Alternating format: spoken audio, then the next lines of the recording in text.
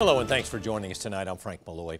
A 12-year-old boy is dead after a boating accident on the Oconee River in Trutland County. Today, we received more information about what happened over the weekend. Camila Williams talked with an investigator from the State Department of Natural Resources about the accident. A Dublin family was enjoying a weekend on the boat out on the Oconee River.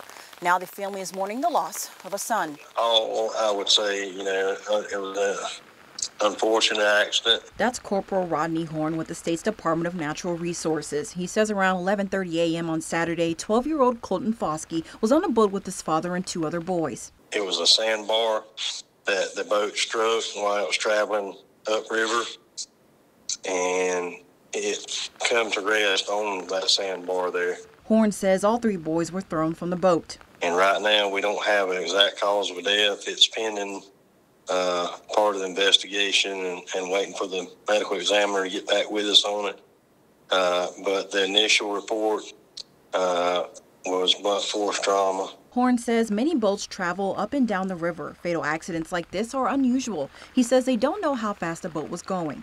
We were told he was traveling, but he wasn't traveling real fast. Horne has some recommendations while out on the river. During low water levels on the river, people drive at a moderate speed. They wear their safety vest, or what we call personal flotation devices. They are inspecting the boat as part of the investigation, and no charges have been filed. In Trutland County, Camila Williams, 13 WMAZ News. Colten Foskey was a student at East Lawrence Elementary School.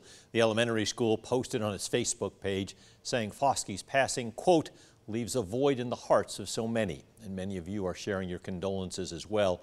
Melba says prayers for this family. My heart is broken for them. Chrissy says sending love and prayers to this family. This is an awful tragedy. And Kayla says sending prayers for the family and friends during this difficult time.